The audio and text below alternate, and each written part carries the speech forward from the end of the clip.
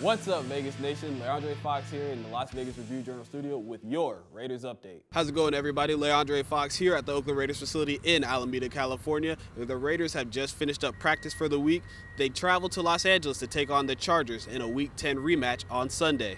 Now, Raiders head coach Jon Gruden did announce that rookie running back Josh Jacobs, offensive guard Richie Incognito, and linebacker Markel Lee would all be out for Sunday's contest. How's it going, everybody? Leandre Fox here at the Oakland Alameda County Coliseum, where the Raiders, in their final time ever playing in the city of Oakland, have fallen to the Jaguars 20-16.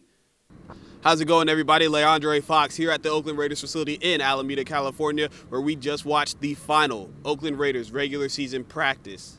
It's the final regular season practice because after last week's win over the Chargers, their playoff hopes were revived, and if they're able to handle business in Denver, they have a shot at that last wild card spot. However, they will need a ton of help from the Texans, the Ravens, and the Colts, and they will have to beat the Broncos without running back Josh Jacobs.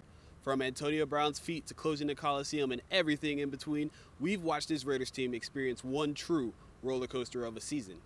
Now, they didn't know it at the time, but both Jacksonville and Tennessee had put their postseason hopes to bed way before Shelby Harris batted down their chances at finishing the season 500.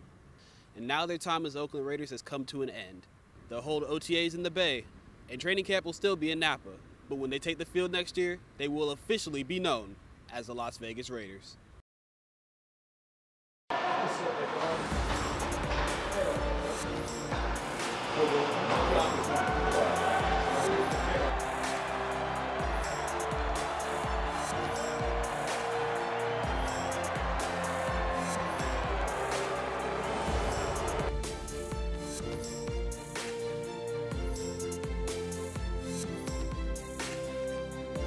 I'm extremely grateful to be here, dealing with a lot of adversity, some ups and things, so I'm excited to be back. Back to the game at the end.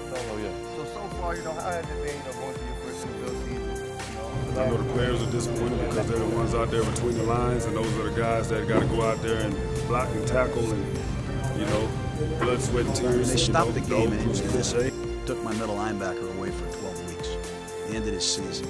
They stopped the game in Kansas City and took Mullins' interception away. Why the hell don't you stop the game and get the clock right?